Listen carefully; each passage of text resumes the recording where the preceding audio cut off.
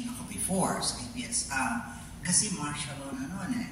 So, social communication center kami. Nagkataon na lahat ng props ko nandun sa behind the stage, no? Maliit lang yung studio. Pero, may isang araw na tumawag siya sa akin. Kung pwede, hindi ko kilala si Lino. Well, of course, kilala siya.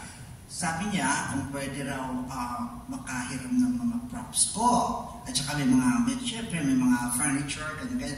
Sabi ko, okay lang, basta hindi magkakalusan or something. Sabi niya man, okay. Actually, ang art director ata nun, either si Soxy Topacio, so malaki ito, o si Joey Luna or something.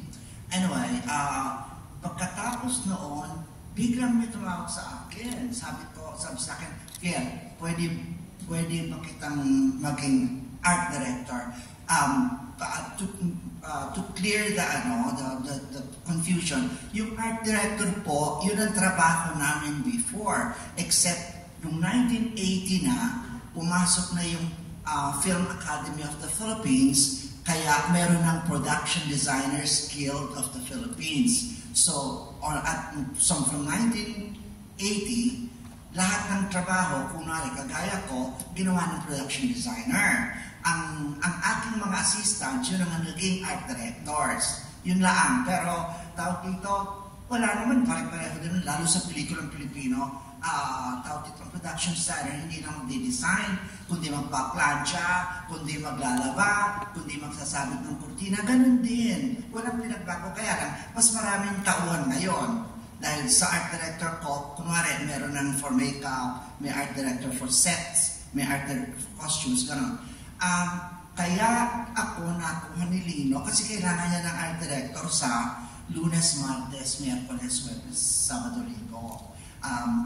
Sinute namin yon sa Subic Bay, Olongapo, ganoon, with Rita Rodriguez, Maya Valdez, Luis Guillen, June Keithley, at saka tawag dito, yung tatlong ang anong ko doon, si Chuchi Estrella Quenster. Hindi ko na matandaan iba. Pero si Benbol Rocco, yung anak ni Lolita Rodriguez, that's the time that I was invited to join Lino. Yun. Afterwards, I think, yung melao between films, pinahiram niya ako kay Armida for Larong Apoy. Yung first feature ni Armida with Big Vargas. And then afterwards, ibinalik ako kay Lino for INSIANG. So, which means that INSIANG is my second film with Lino Broca. Ayan. At marami pa